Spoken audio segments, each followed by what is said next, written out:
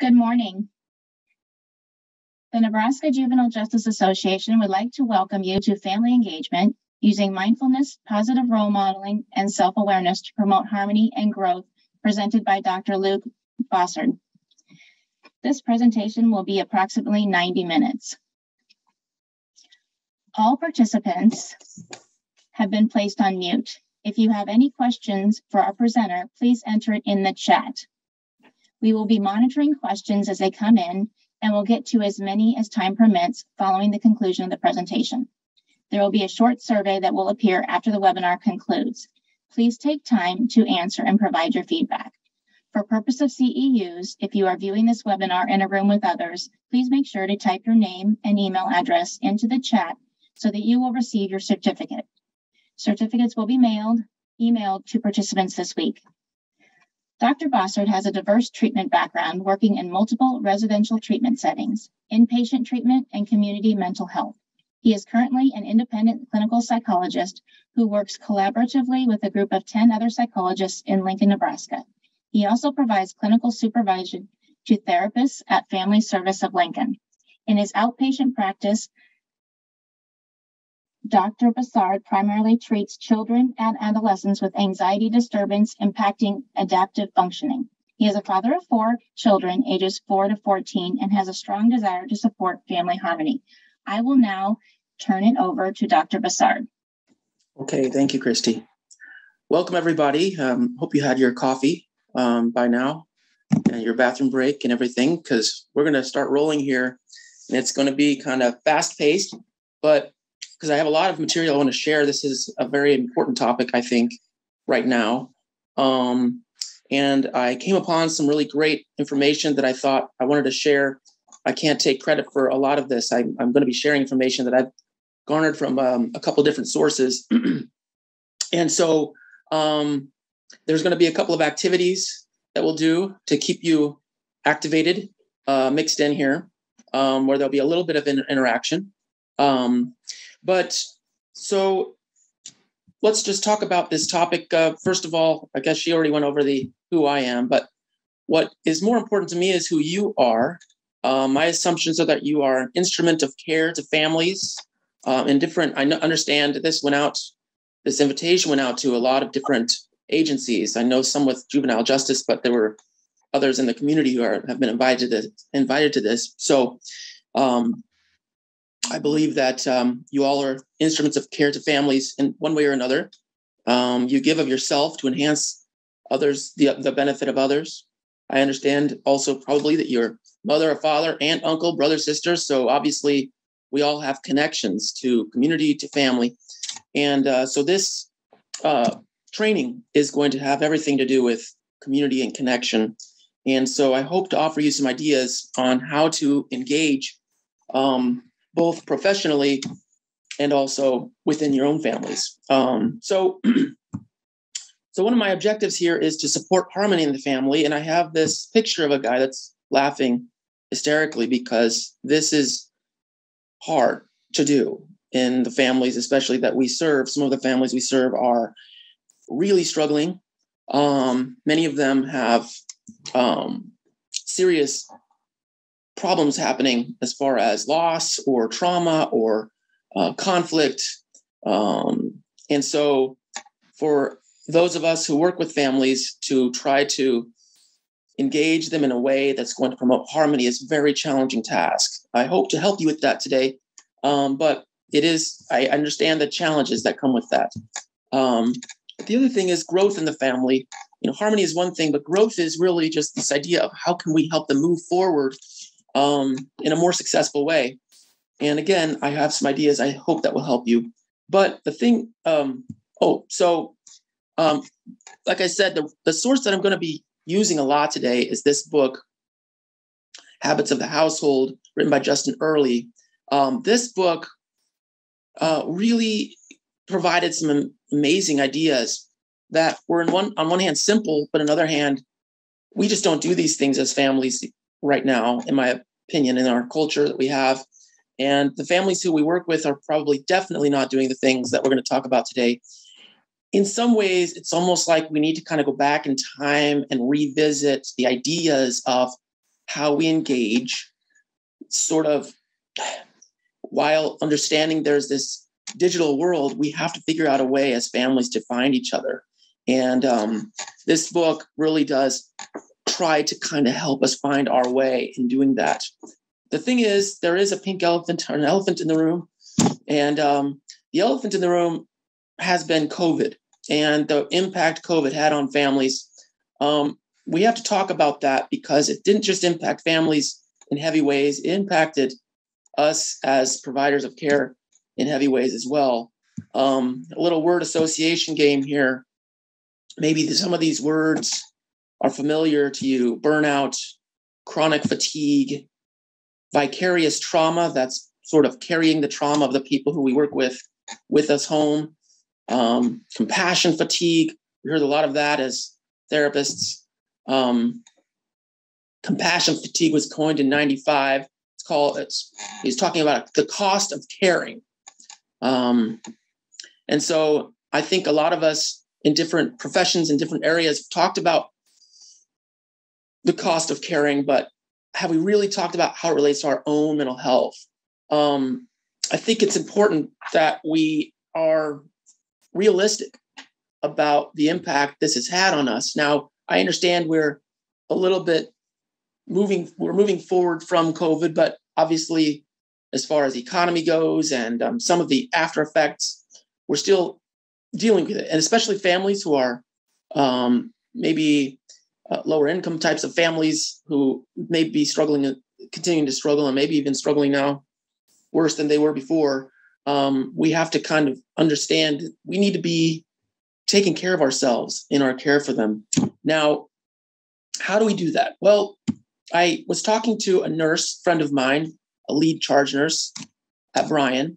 And while I had COVID a while back, it was in the midst of when COVID was pretty heavy in our community. I did a little interview with her because I wanted to hear from someone kind of in the battle, in the trenches, about her experience with it. And so I asked her some questions, specific questions, because I wanted to hear how she was not just caring for the patients, but how she was caring for herself. And it was really interesting what I heard. So I asked her, what have you observed related to the morale of your team through the pandemic as it fluctuated with the waves? And then she said at the beginning, everyone was saying, this is why we became nurses. About 6 months in, I noticed the team started running on empty. It's like we were dealing with mass fatigue. Between the waves, morale improved. And then this is when things were pretty heavy, but now people are walking around like zombies. We don't have enough nurses. We're short-staffed. We deal with the daily stress of working with COVID patients. So obviously, what's important here in her answer to this question was we all kind of chose the profession that we're in. Most of us really have care and compassion kind of as some of the core personality types. So we care for others, we love others, and so we want to serve others. That's kind of at our core. However, it can take its toll. And even if it's something we chose and why we became nurses and psychologists and counselors and care providers, it still takes its toll on us, this work. And then I asked her how she has personally been affected by the job, not just caring for sick patients, but also leading her team. It's stressful, but I try to be positive for everyone else. Now, again, I know this young lady very well. She happens to be family, and I know why she answered that way. She really is just a very caring and sweet person. The thing is, I hope that those of you who work in this field understand that the concern that I had when I heard this from her, because at some point, we only have so much in our reserves that we can offer. And this is where we have to set our boundaries and take care of ourselves. And I'll talk about that in a little bit. I asked her what are some of the ways she coped. I remind myself why I went into nursing. I'm a natural caretaker. I'm responsible for taking care of all my patients and all of my staff. And notice again who she left out here.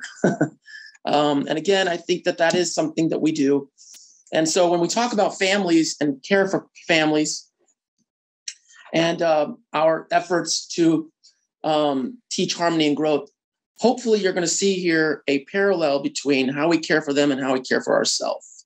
I really feel like it's important, not just with the COVID pandemic, but in our day-to-day life as providers of care. We have to take care of ourselves or else we are going to crash and burn. And many of you maybe have hit that kind of overwhelmed kind of moment already and had to kind of learn through that.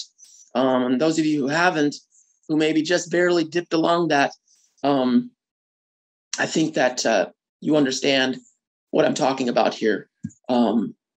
So if you can relate, my question is, and you can put some of these in the chat, what have been or are your 3 greatest stressors as an instrument of care since COVID hit? Maybe then and maybe even now. I just want you to consider, what are the 3 greatest stressors as an instrument of care that you deal with? Think about it, write it down. And then if maybe I'll just take a peek at the chat and see what some of the things that you all are saying here on the stressors that you encounter.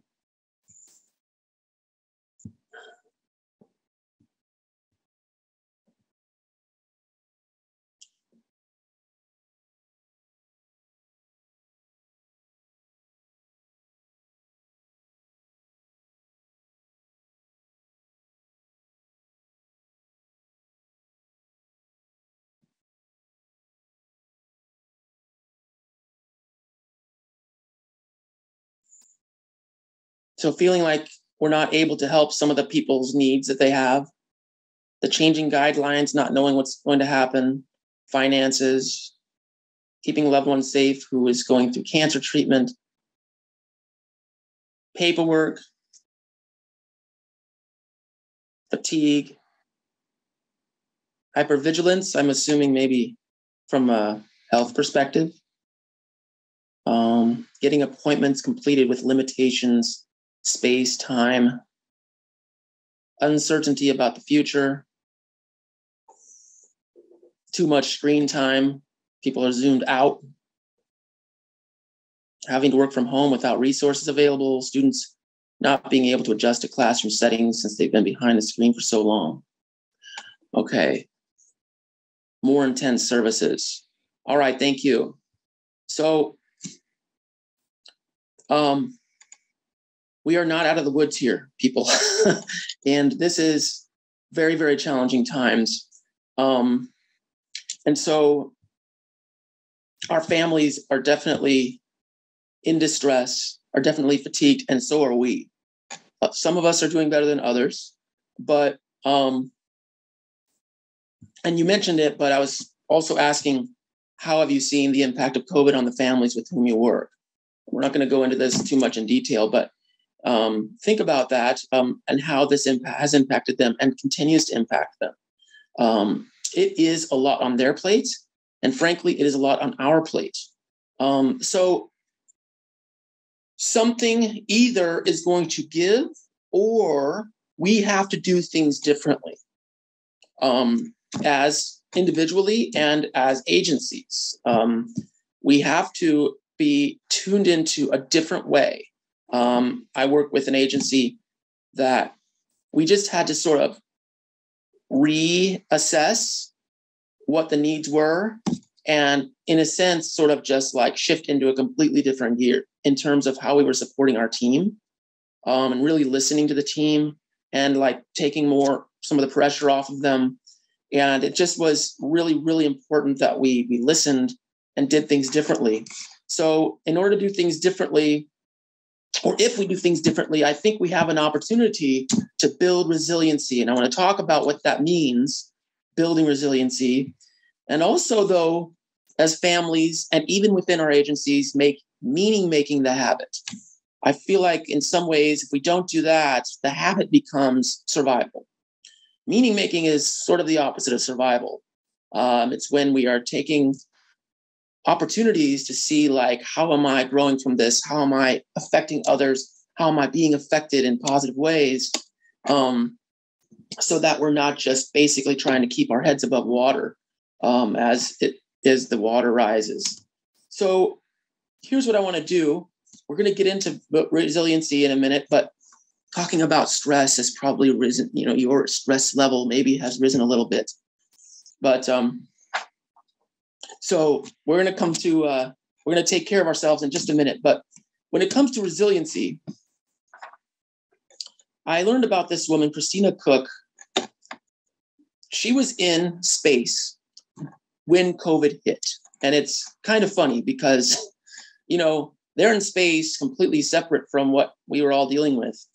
She was up there for 11 months, the longest space flight of any woman at the time. I don't know if someone has broken that record yet, but so she returns to Earth as COVID is happening, and she was interviewed.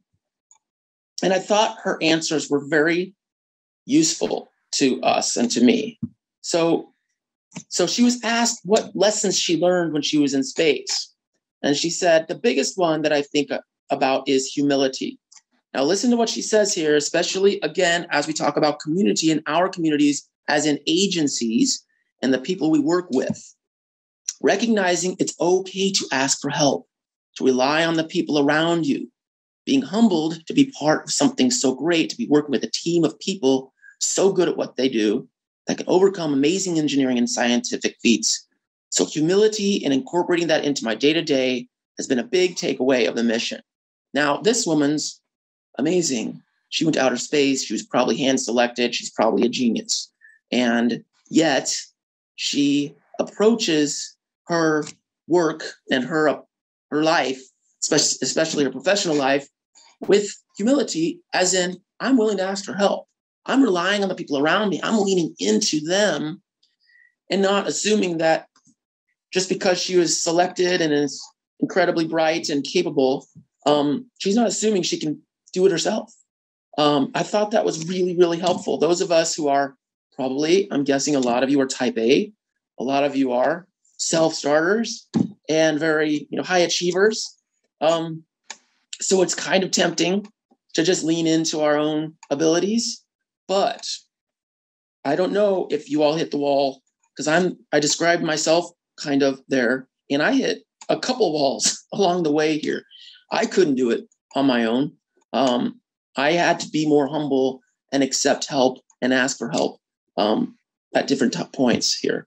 But the other thing she said is the human space flight program does a great job of building in resiliency by making sure we actually build in margin for everything we do. Even though that might mean we take a hit on efficiency, we recognize we always have to be ready for the unexpected. We don't know when the emergency is going to come. So we need an excess of power from our solar arrays. We need an excess of energy from our crew members. We need an excess of time in our ops tempo to accommodate that. She's talking space lingo, I think. But apply what she's saying to you and your agency. She's talking about we need an excess. And I know that sounds like we don't have that in our agency. Sorry. But this is really important in agencies. We have to step back and go, where can we find excess? Teaching us there's a balance between efficiency and resiliency. So building that in different ways. Now, I found a way to do that, and I'm a busy guy. But building in resiliency, as in I changed my schedule. I still see plenty of clients, but I adjusted a few things so that I could take care of myself more. I could receive help more. I could connect with my team more. I was able to set some boundaries more. And then, even though it feels like maybe I'm giving up a little on the efficiency or on the productivity, actually, if we build resiliency in, what you might find is it might seem like there's less productivity, but actually there's more. It's kind of interesting that what you might see if you adjust a few things. You might feel like, I'm giving away stuff here. But when you have more energy and more focus, and when you're not just keeping your head above water, it does make us more effective. And if we're more effective, then I think we can be just as productive or possibly even more productive. So now take a moment to compare how astronaut Cook talked about dealing with adversity versus the charge nurse and talking about dealing with adversity. Who is more likely to experience burnout? Rhetorical question. I think you know the answer. And think about why. Remember what she was saying. Great heart. She loves her patients. She loves her team, but she was not operating in a way that was going to allow her to be resilient and to have excess resiliency in there. Who will likely persist in the face of distress and why? So this is important, and I want you to think about the application here. Now, so how can we integrate care, self-care in? I learned a concept called lived self-care in a training I did a while back, defined as self-initiated ongoing practice taking an active role in protecting well-being and happiness. So now I had Christy send out this sheet to you. You should have this slide because it's a lot of information. It's way too much information to like take notes or try to remember. But I want you to take a look at that when you get a chance, and print it off and have that available to yourself, because we as givers of care need to do these kinds of things with boundaries, healthy escapes, value your needs generously, create a flourishing environment, resonate with your mission, play at work and outside of work. My dad is a very accomplished man. He would tell you probably the thing that has helped him to be resilient in the face of all the stressors he dealt with was fishing. Fishing was his kind of outlet. And for many of you, you have different kinds of activities that you enjoy that can be your sort of play outside of work. Now, I also have these, which of course can apply to you as well, but what we need to talk about with our families and specifically parents, minding their body, nurturing the relationships, cultivate spirituality, fostering optimism,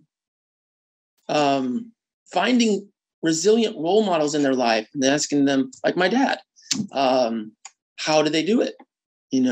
Again, garnering some information from others. That's that humility again, enhancing cognitive emotional flexibility. Okay, so the other thing I talk about, by the way, so you should have that sheet if you don't talk to Christy. But so when I work with my clients, I pull out this sheet, and over the years, it's very simple. But over the years, I've just been monitoring kind of what I've noticed are some sort of foundational aspects of well-being, and I call them the 6 pillars of mental health. So the first 3 on the top: eat well, sleep well, exercise. Now, yeah, that seems obvious, those 3. However, how many of our clients are not getting exercise right now? Really appropriate exercise. So when I say exercise, what I mean is 3 to 4 days a week, moderate to vigorous exercise. Okay, my clients don't have time for that. I doubt it. I bet they have time. They might have to sacrifice somewhere, but we have to be exercising. We are made and built to move. Movement, by the way, I just went to a training on trauma with one of the top experts in the world who wrote the book, The Body Keeps the Score. His first name's Bessel. I can't pronounce his last name, but he talked about body care and movement as very, very important to our working through trauma. So things like yoga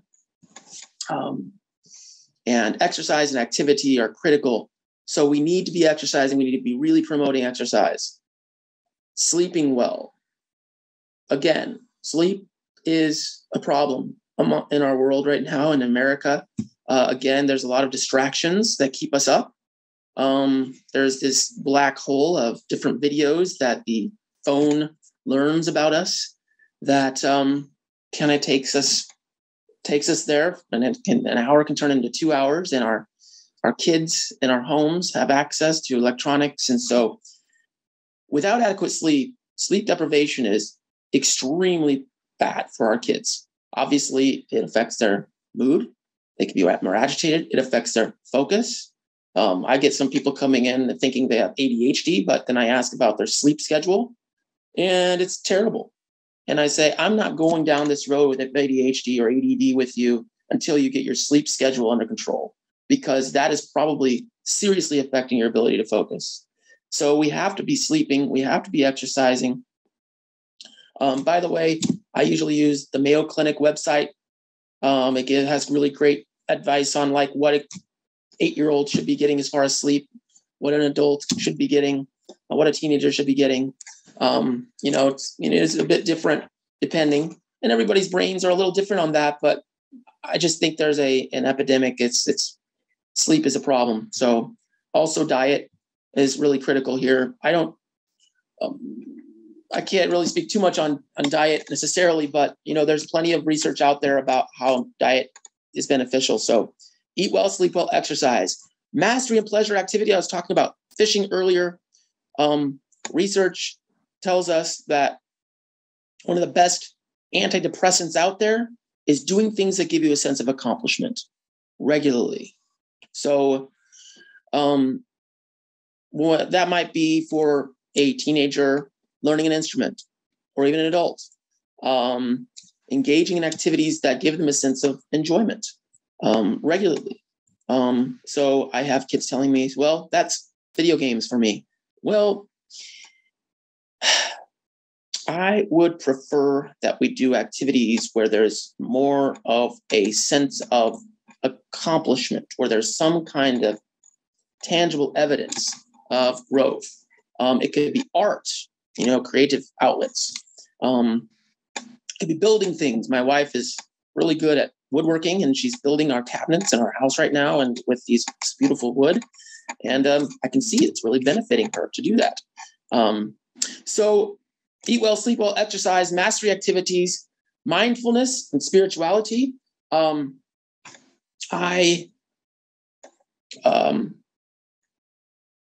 everybody has a spiritual life. But what we're talking about here is getting settled. We're going to do a little bit of a mindfulness activity in a bit, but we need to find the present and get focused in the here and now, especially when we go into stressful or challenging situations. And we face those as care providers every single day.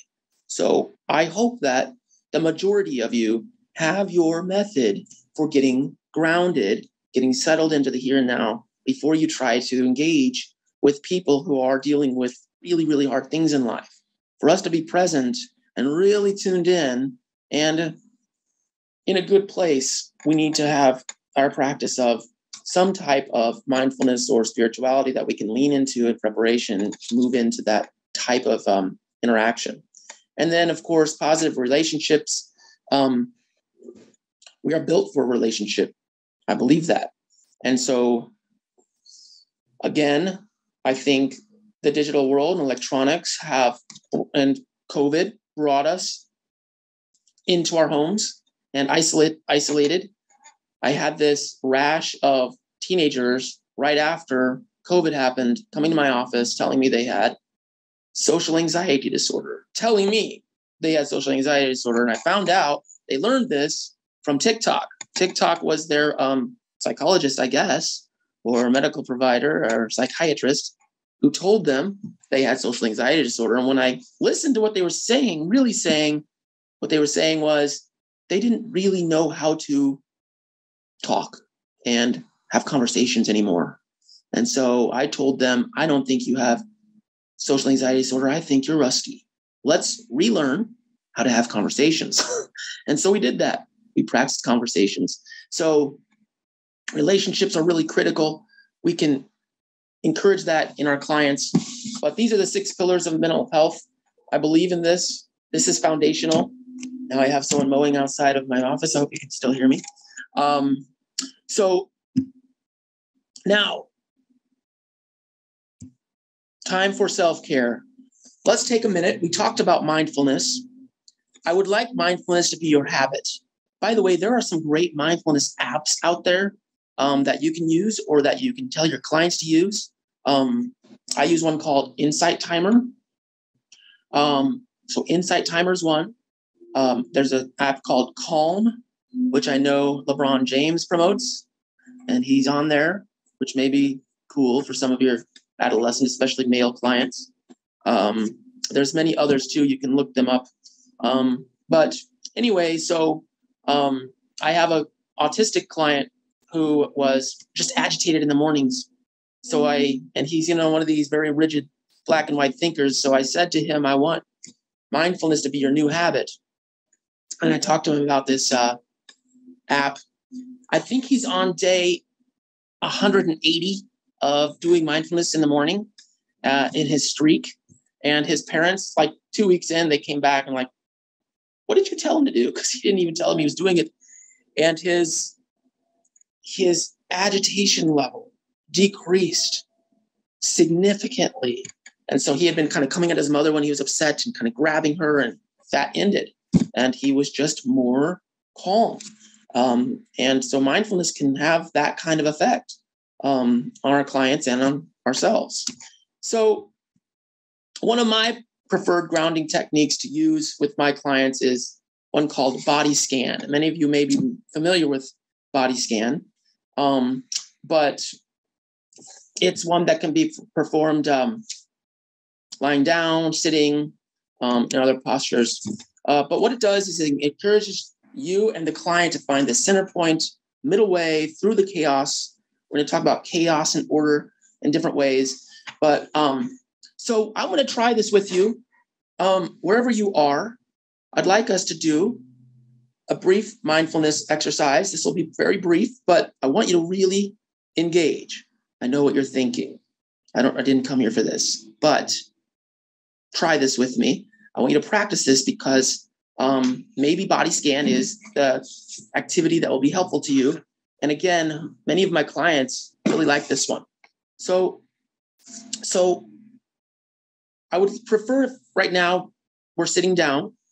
Now, if you're sitting, I want you to just have kind of an upright posture. It's called the mountain pose. Basically, the top of your head is the peak, and then it comes down. And so we're going to sit in this sort of upright posture. Mindfulness is not kind of, total relaxation. It's more of a tuned in, getting present type of activity. So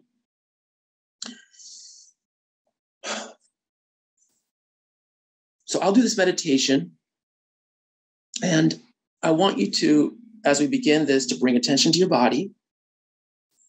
It might be helpful for you to close your eyes. Your feet should be on the ground in front of you. Kind of notice this as you sink into the couch or the chair or wherever you're sitting right now. And just start by taking a slow, deep breath.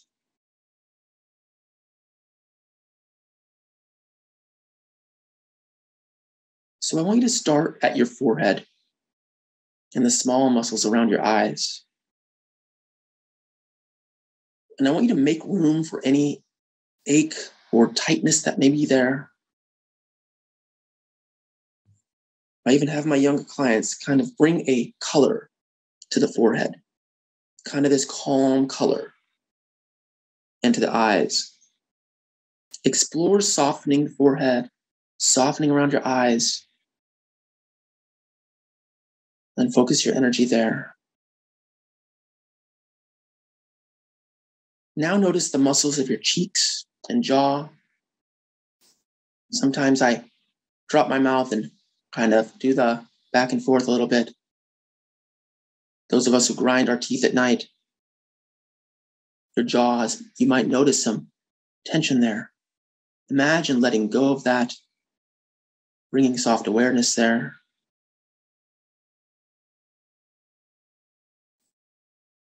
Now sweep your attention down the back of the neck into the shoulders. How are the shoulders doing? Make room there, softening, allowing the shoulders to fall away from the ears.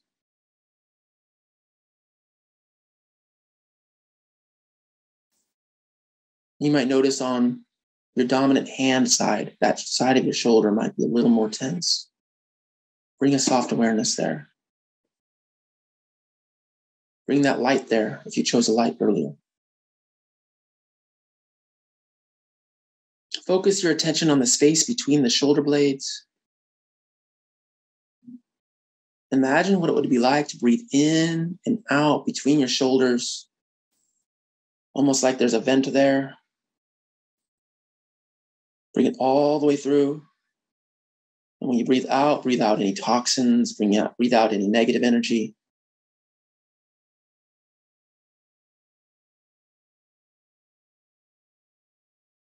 Notice your upper chest. Notice the rise and fall of your chest while you breathe.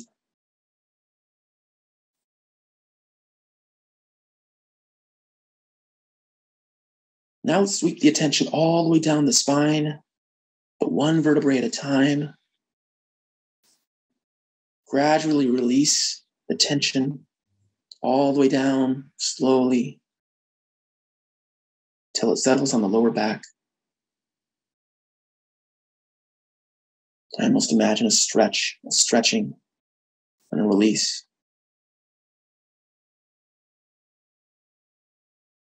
Notice the sensations in the lower back. What would it be like to imagine breath moving down and into and out of your lower back?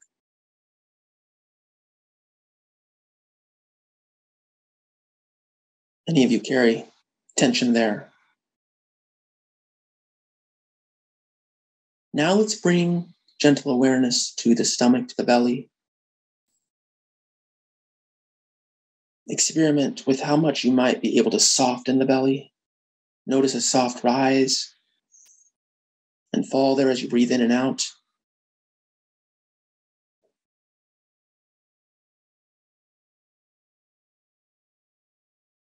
Now allow the attention to settle on your hips.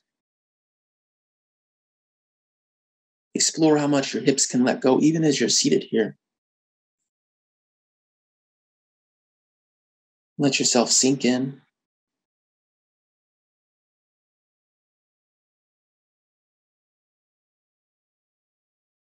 Now I want you to try to imagine your attention at the top of one of your legs. Let's start with your left leg. Focus there for a minute. Let your awareness flow down that leg, down your thigh, past the knee, down the shin and calves. You might notice almost a tingling down into the feet and down into the floor or out your toes. Push that energy down. You feel a tingle. It's good. Pushing it out, all the way out. Now let's bring attention back to the top of the right leg. Let your awareness flow down that leg, down the thigh, past the knee, down the shins and calves. Bring that tingling, bring that energy down the feet and out the toes.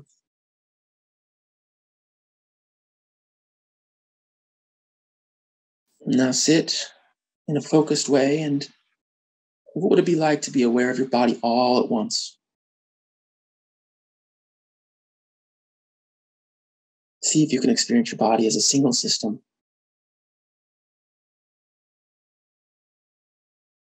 You might detect tension somewhere still in your body. And if you do, bring some soft awareness there to the best of your ability. Maybe it's in your stomach. And see if you can bring some softness there. Maybe it's that right shoulder. Maybe it's the jaw. Try to just embrace the body as a single system now. And to end this practice, it might be helpful to draw on a breath. Move your fingers and toes. Maybe a little stretch up as this meditation ends.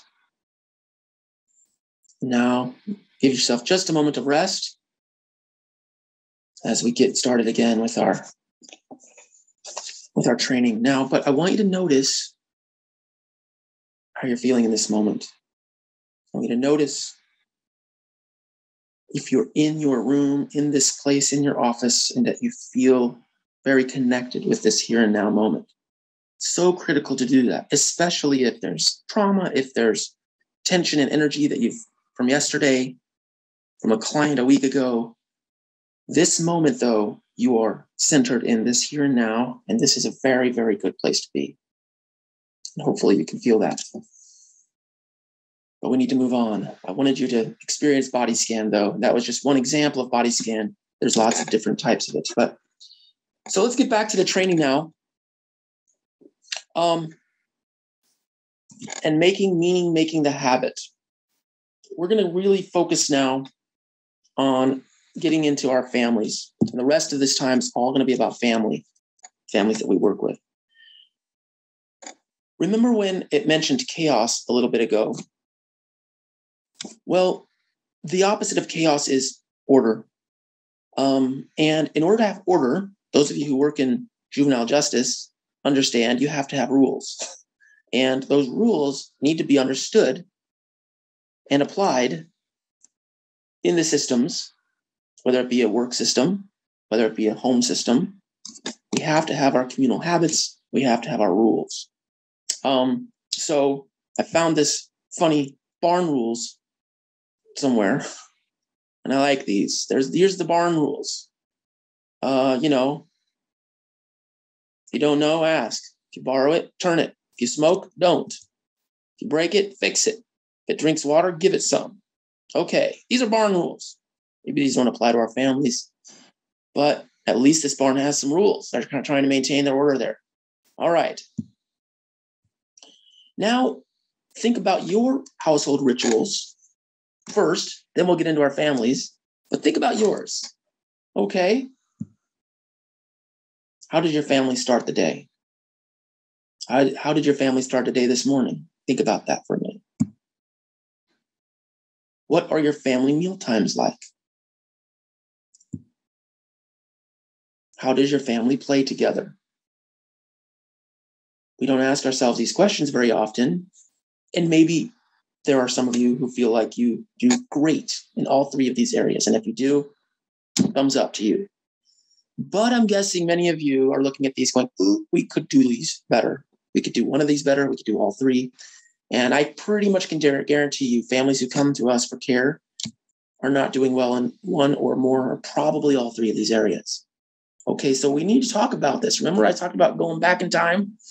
We need to revisit how we're doing this, not only as rituals, but as, again, meaning-making opportunities. Habits of the household develop meaningful routines and memorable moments. That is the premise here. And that is where we have the opportunity to find harmony, where we have the opportunity to find growth. Now, we as care providers are role modeling all the time. We as parents are role modeling all the time. You all know this. It's not as much about what parents teach and say, what they do or allow. And Tammy sort of suggested we talk about this as one aspect of how we're doing this, but, with our families, if they let Johnny, 5th grade Johnny, stay home because he's nervous about something, Johnny's brain now feels really good because Johnny was able to avoid that uncomfortable thing, that stressful thing that day. And parent feels like, oh, Johnny's happy. Johnny feels good. Now, though, Johnny's brain just realized something. When I avoid, I feel great. Johnny probably will be asking to stay home again, and it won't be long. This is where the beginning of excessive truancies begins. It begins way back when Johnny is allowed that opportunity. Or if Johnny is allowed other opportunities. As parents, when those yeses become excessive and we allow them to get away with things, that's when we lose that aspect of control. And that's when chaos arrives. And you might be thinking, it's not chaotic when a kid is at peace at home.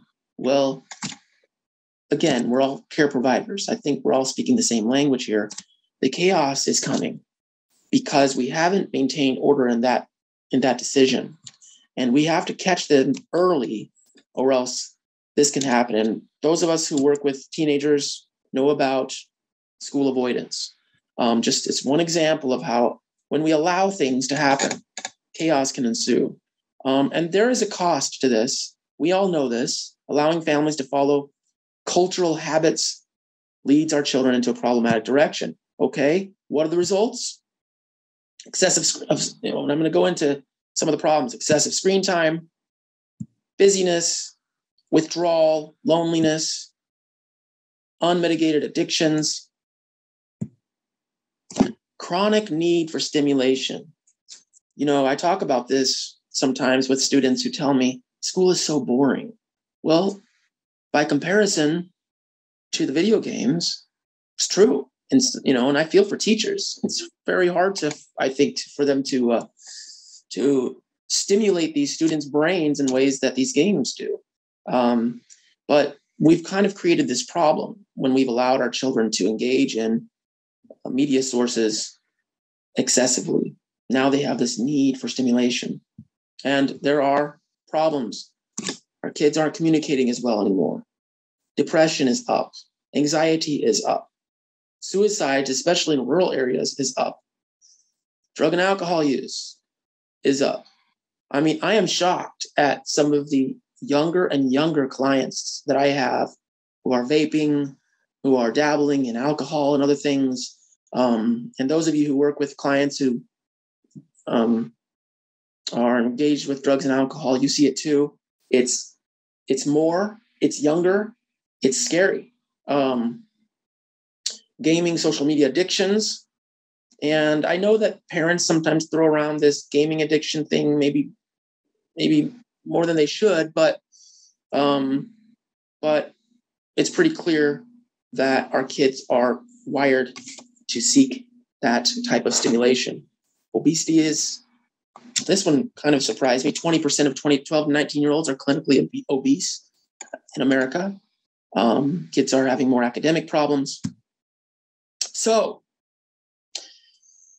we have to respond, and we have to have some methods that will help us and help you.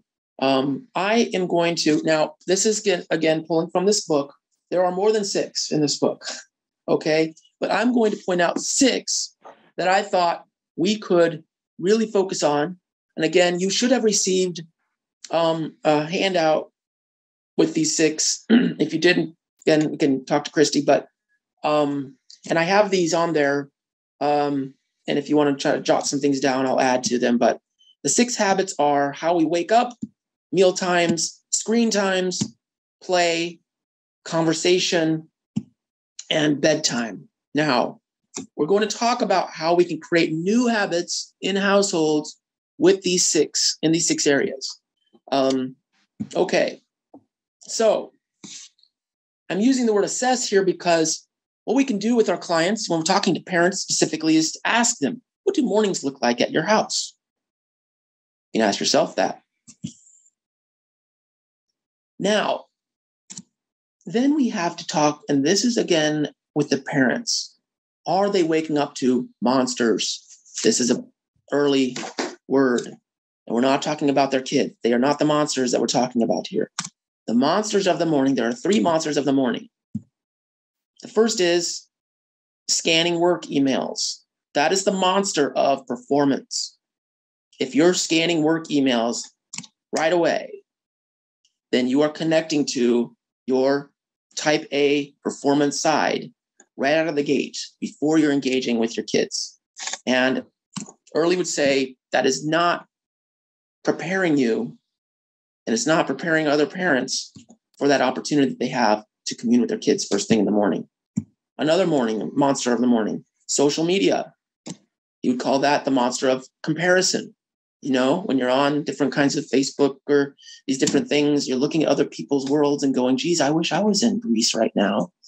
You know, wow, they seem really happy. This monster of comparison takes its toll on us as parents. Then there's the monster of fear and anger, news sources. You know, The news the last few years has become fear-mongering. It doesn't matter what side you're on. There's a lot of fear out there when we watch the news, and starting your day there isn't beneficial.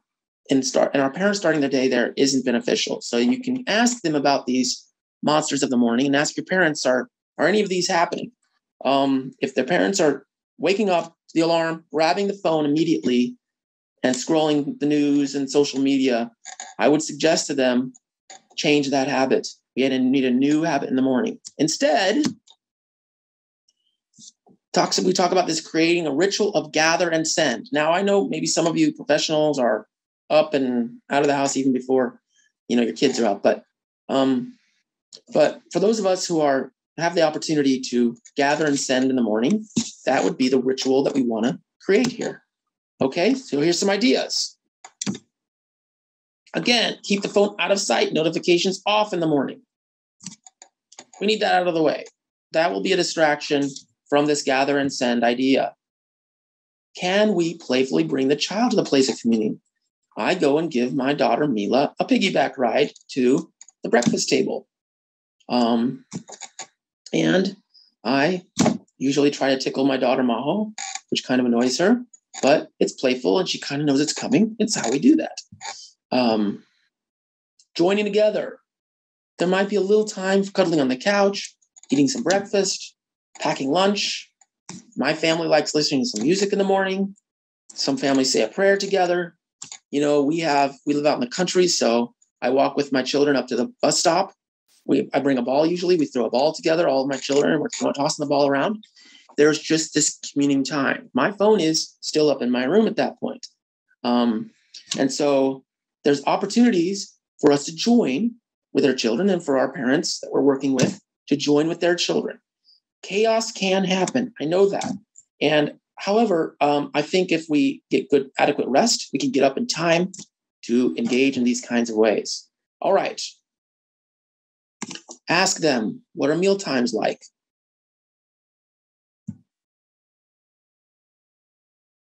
Family therapist Anna Fischel says only about 30% of families regularly eat dinner together.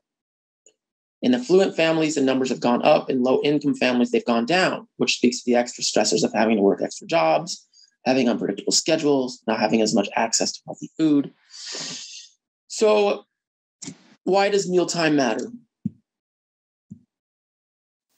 80% of teenagers say that family dinner is the time of the day they're most likely to talk to their parents. Didn't know that. Bet you didn't know that. That's interesting, isn't it? Regular family dinners are associated with lower rates of depression, anxiety, substance abuse. I really should have this cited. I need to add that to the next slide or the next time I provide this. But substance abuse, eating disorders, high rates of resiliency. Kids who grow up having family dinners tend to eat more healthy and to have lower rates of obesity later in life. This all was pulled from a site that I'm going to give you in just a minute here. But what's at the center of mealtimes? Communing, not consuming. I like that. We're supposed to use mealtimes as opportunities to talk. Food is a great sort of mediator where we can just eat and talk and connect and commune. It's not about eating together as much as it's about connection and engaging in the quality time together. Okay, so ideas for mealtime. Get the children or the teenager to engage in meal prep, set the table, make the food. Especially our teenagers, it's a great opportunity to tell the parents who have a 16-year-old, hey, your 16-year-old's going to need to know how to make food. Have them help you. Make a rule, no electronic devices at the dinner table. Then there's like these semi-structured communication activities, one called Pass the Pepper. Basically, you've got your pepper shaker. Whoever's holding the pepper, basically, it kind of functions as a microphone. They've got the floor. They can talk, and you pass it to that person. Someone raises their hand, you pass it to them. So whoever's holding the pepper gets to talk. I like to do with my family best and worst of the day, where my kids get to say something that went well, and then something that was terrible. It's kind of a similar idea to Pass the Pepper. But, it's a way to kind of engage at the dinner table. Its relationship building can happen even in its raw, unvarnished, sometimes chaotic form. Not too long ago, my 7-year-old was acting up. She had to leave the table for a little bit and a little bit of a timeout. Mealtime was not enjoyable for our family that day, but we got her back and we tried again. It is not pretty at times, but meal times are an opportunity to commune.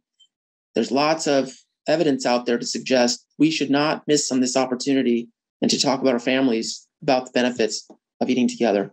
This is the website that I pulled some of those data from, thefamilydinnerproject.org. The woman who runs that site has a lot of great ideas, and you can check that out if you'd like. Good stuff there. Okay. Ask our families, what are the screen time habits at your house? You probably already asked this question because this is a big deal. Now, again, back to habits of the household book. Justin Early would say it's a fight for formation. What does he mean? Well, our kids are being shaped one way or another. There is no neutral. So our kids are either being shaped by what they're seeing online, like the kids coming in telling me they had social anxiety disorder. The parents didn't tell them that. TikTok did. And TikTok's telling them a whole lot of other things. And so is Instagram, and so is all these other sites that they're on right now. So they're being shaped one way or another.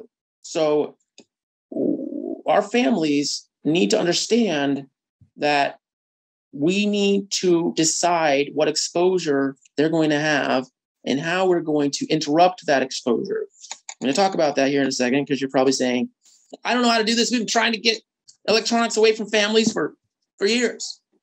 I understand that. Don't worry. We'll talk about this in a minute. But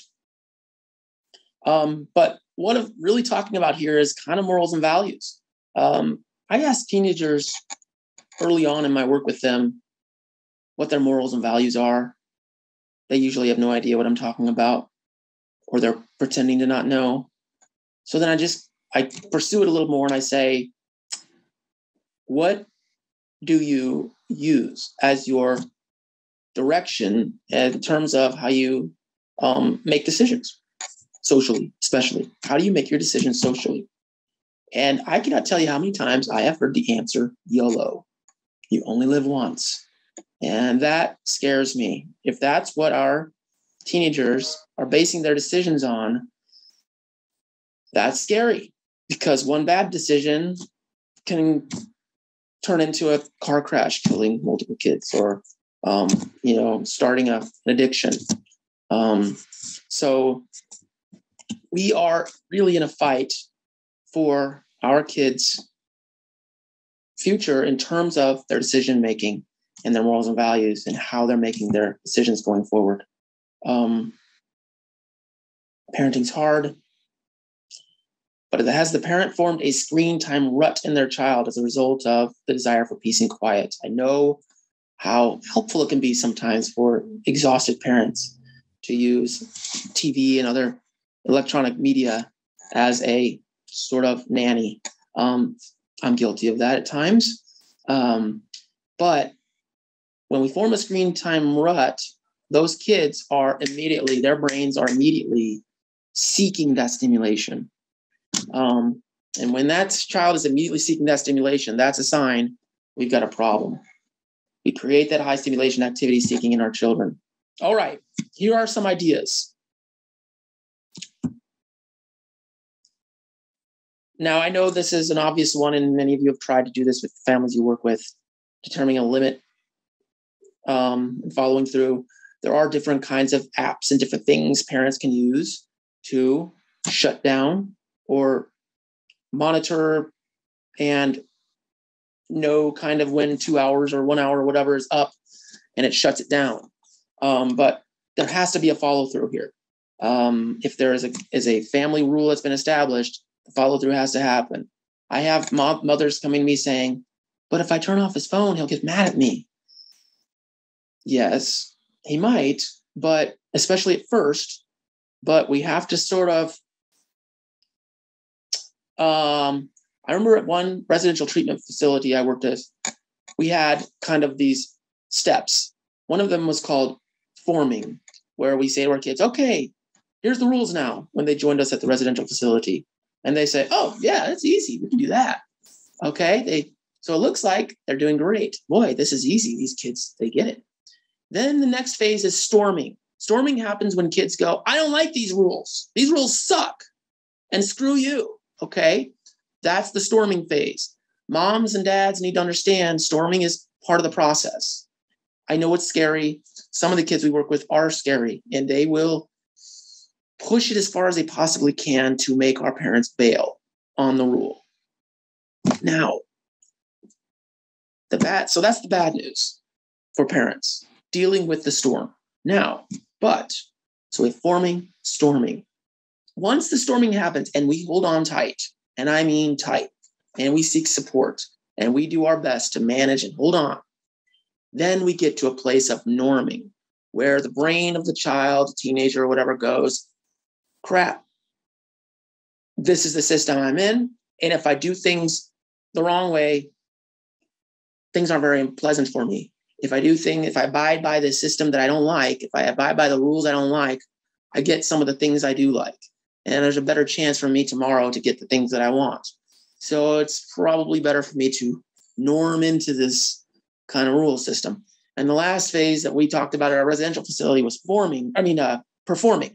So forming, storming, norming. Performing was when we had these kids who had been at our facility for, 9 months now. They've gone through these phases. They realize, okay, they're kind of ready to start the process of reintegrating back into their homes. And they realize, don't buck this system. It's no fun if you try that. And they are sort of teaching now the other new residents coming in, hey, you just might want to stop fighting the authority at this point. It's not working for you. It's not going to work here. Obviously, at a residential facility, you got a lot of staff who are well-trained.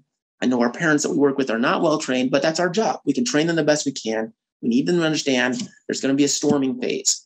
But here's something, I don't see people doing this very much. If you're going to ask your kids, if we're going to tell parents to limit, we need to replace that time with something else. And again, the kids are going to think these things are lame at first, but maybe you do a family movie night together. Maybe we go to the YMCA a little bit more. Maybe I do a dog park trip with my kids on Saturdays, not every Saturday, but when we can. We go to grandma's house. We spend some time there. We go fishing. We do some outdoor activities. We go camping. We get outside. We let the kids wrestle with boredom. I hear it too. I've got a 7-year-old especially. She likes stimulation. And so I'm bored. She's on board. She's kind of stopped saying that because she knows what the response is going to be, which is that I'm not going to entertain you. Find something fun to do. Unless she's asking me directly to play with her, and we'll get to that in a minute. The other thing is, if they're going to be on electronics, especially our younger ones, if we really have a chance here, we try to get them to focus on imagination or things that educate the mind. I want to just promote this Duolingo for a minute. Duolingo is an app. It's free. You can pay for additional services, but it is a language learning app. My daughter is Colombian, is adopted from Colombia. We visited Colombia once. My older son, he's 14. When we got back, they realized they really wanted to learn more Spanish. So they have been using Duolingo. They take some Spanish at their middle school, but, my mother was a Spanish teacher, so I'm not dogging Spanish teachers, but there's only so much they can gain in middle school Spanish classes. Duolingo is awesome because it assesses where a kid is, starts them at the beginning, but my kids are speaking full sentences, and we just met a family at the end of last week, and my son just, hola, ¿cómo estás? Mucho gusto. Me llamo Brooks. And my daughter was speaking Spanish, and this family was totally impressed. They didn't speak hardly any English. The dad just spoke a little bit, and the mom and the son didn't speak any. And my children, using Duolingo almost exclusively, and having the experience in Colombia, the visit we had there for a couple of weeks, but we're speaking Spanish. And my son would say it's almost exclusively from his Duolingo. He told me he's on a streak on his Duolingo site of, I want to say, 85 days or something like that. And he's speaking Spanish actually kind of well. So it's pretty cool. Duolingo, that's a great site. The other thing is just be monitoring and tell parents, just kind of maybe keep an eye on what your kids are looking at. Okay. How does your family engage in play? And why is play important? Imagination, creativity, there's emotional benefits, promotes literacy, promotes physical fitness. So we're talking about, this is play outside of gaming. This is where we are engaging with things in our neighborhood, things in our living room, things in our backyard that are engaging and building connection. Here are some ideas for habits of play. Accepting a child's invitation. I have to say, I'm not a huge fan of Uno. It's because I'm totally burnt out on Uno, but my daughter loves it. And so that is the game she invites me to play with her. And I try not to show my disdain for it when she says, well, you want to play Uno with me? And I'm just like, sure, honey. But when a child engages and is inviting, as parents, we need to tell parents, say yes.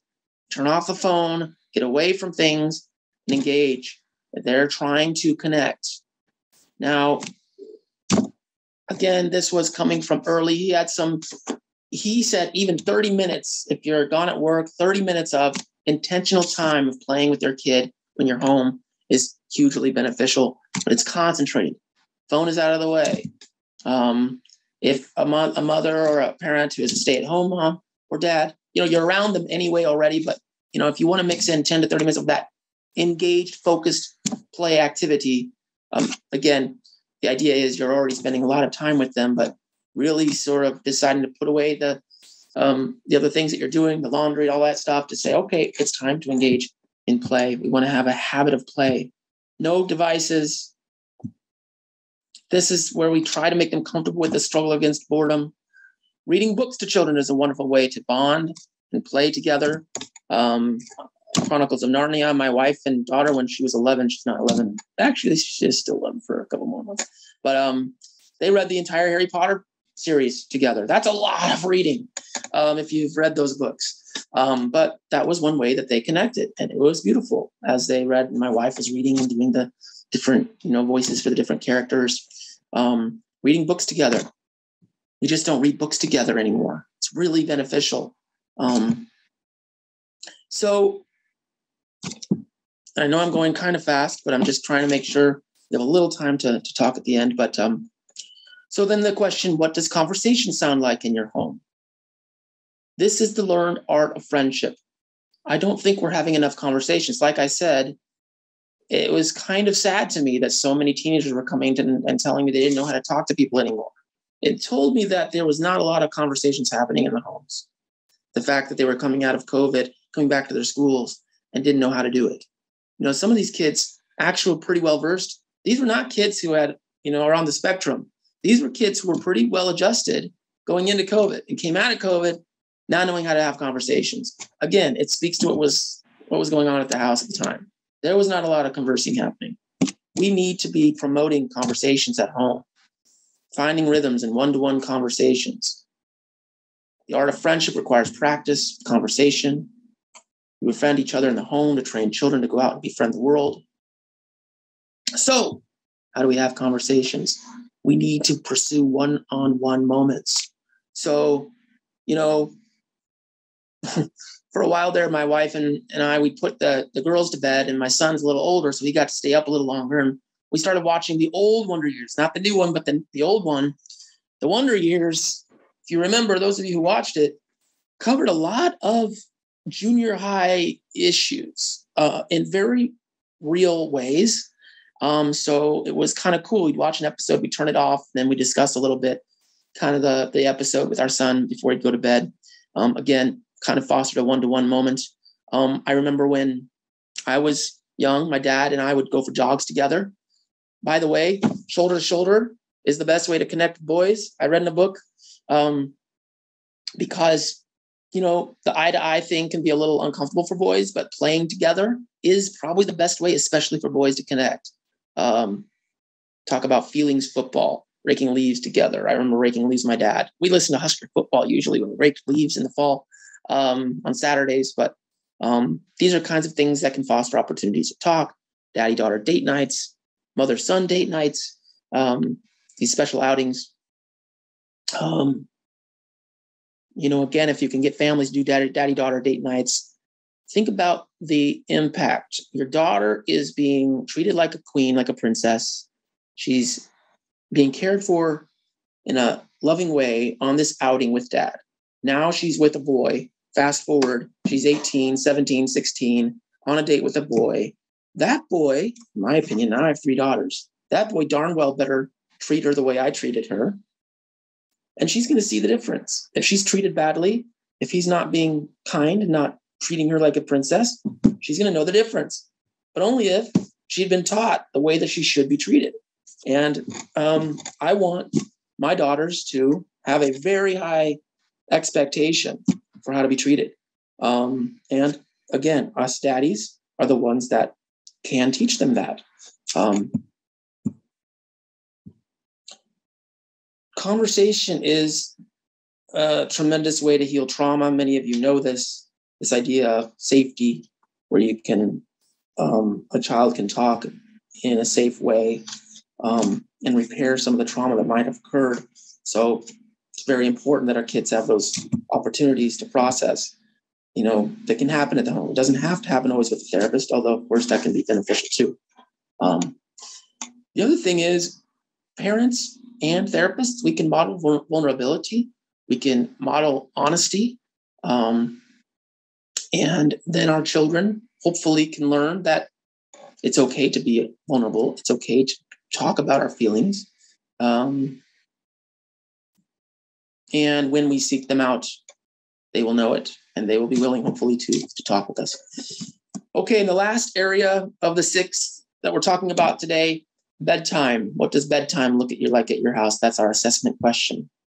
It's the moment at the end of the day to express love and grace. Grace defined as basically undeserved kindness, because sometimes our kids and the kids of the families we work with have really given our parents a really rough run between 4 o'clock and 9 o'clock. It may have been 5 hours of hell. And this is really hard. But the idea here is we have a last shot at bedtime to offer love and grace, which is so critical, I think, for our kids to see that. Letting go of the frustrations, modeling restoration of the relationship. Now, if we model restoration in relationship, what does that do again for other relationships that our teenagers and kids are in? Future relationships. A lot of relationships end, and marriages, I think, because there's no opportunity for restoration. It's like, you've wronged me, therefore we're done. And I know sometimes that can happen over, a period of time to the point where people are like, I can't tolerate this anymore. But if we're modeling restoration of relationship, that is something, and our parents are modeling that, that is something that will pay huge dividends to their future relationships. Again, I know I'm preaching to the choir here, but this is some language, hopefully, that you can use. Ideas for forming the habit of reconnection and extending grace. Parents should do a personal emotional inventory to identify lingering frustrations. This is important. As the kids may be putting their jams on, brushing their teeth, heading to their rooms, parents need to kind of take the minute to go, okay, where am I at? How am I doing? Maybe this is when we do a body scan. Maybe this is when we do a prayer, so that we can prepare to go into this, this restoration moment or effort. Grounding, de-escalation. Decide to either move on or briefly seek closure.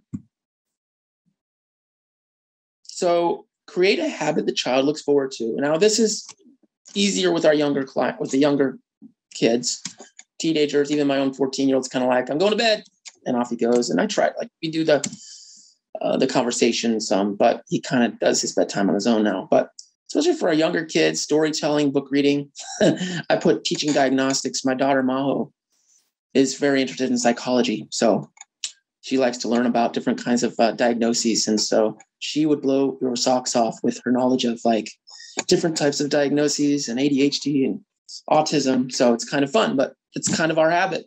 I used to do stories of my childhood with her. She loved hearing me and all my craziness and mistakes. And then we went to diagnostics when she learned more about, she has a little notepad in her bed that she kind of takes notes as we're talking. If a child triggers your anger, which, by the way, definitely has happened to me before, there's, when a kid is not participating in the bedtime process as we hope or expect, you might need a minute. So we need to step out, de-escalate, calm the body down. Once we're composed, we come back and try again.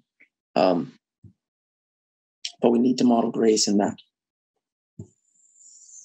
So questions will say, how our parents will say, how do I do this? There's, we talked about 6 habits of the household. The thing is, I don't expect any family, even yours, to sort of tackle all 6 of these at once. So I just say, begin wherever you are, wherever the family is, and pick some area specifically where a new habit can be formed and can begin. And that's really all that can be expected early on. But we strive for those small accomplishments. And those of you who work with depression treatment understand what small accomplishments are. You can't try to do it all at once. For a depressed person, getting out of bed and making it to some breakfast in the morning is a huge accomplishment, depending on the severity of the depression. And we're just going to be working on small accomplishments. And that's how it is with families sometimes. Because if you're pulling your hair out, I get it. I actually get it. I've got a kid coming in at 11 whose family pulling their hair out right now. And so I'm trying to help the mom and pull her in one-on-one. And they say, we got to focus on small accomplishments right now. I know it's frustrating and difficult, but she waited 16 years to start this. It's already pretty far along. It's already pretty difficult. And so we're having to focus on small accomplishments right now and kind of work our way forward. But my open desire is that you can teach at least some of these meaning-making opportunities. You can promote harmony and growth in your family, your own personal families, but also to the families that you're working with. Again, I think it's important that we get our own families in order, the best of our abilities, before we go out there and try to serve other families. It's very important. And I know many of you are doing a wonderful job with this, but many of you are struggling with that. Maybe some of this is really, things that you need to implement on your own, leaving this meeting today, and so that you can be practicing it, trying it on for size, see how it goes, and then come back to the families you're working with and say, I want you to try something because you will then have that experience with it and will have that opportunity to share with these families. But so that is my hope for you. Now, I'm going to take a couple of questions here, but I'm not going to have time for all of these questions. So what I want to suggest to you is that I'm hopeful that some of the things that have come up today as it relates to your own self-care as providers and your agency or the team that you're working with, I hope some things have been kind of percolating so that you can then come back and talk about them in the next meeting that you have. So on one hand, I'm willing to answer some questions here, but I would love for you as teams to come back together and say, okay, let's talk about how we're doing this. Let's talk about maybe some way that we as a team can be integrating this into our work with families. So I kind of want this to be, I know it's, I don't know, some trainings that I go to, you finish the training, you say, okay, I've got my CEUs, cool. And you're off to the next thing and you just never basically, turn and never look back at that training again. I hope that this has brought some ideas to your mind of how self-care works for you, how self-care and focus on serving each other and humility and building resiliency within your team can be fostered, but also then how you can approach our families. So I'm going to look here to see what questions we might have. Dr. Bossard? Yeah. Hi. At this time, we don't have any questions. We just had a request for the list of books that were mentioned. If you could send those to me, I could forward those on. Say it again. Which one? A list of books that you mentioned during your training. Okay, sure. I can do that. Sure, I can send that. I do have some good sources on that, but cool. Well, if there's no questions, then I really appreciate all of you who signed up for this today and signed in. And I wish the best of luck to all of you. And hopefully you can continue to serve our community and serve our families well. So thank you. Thank you very much.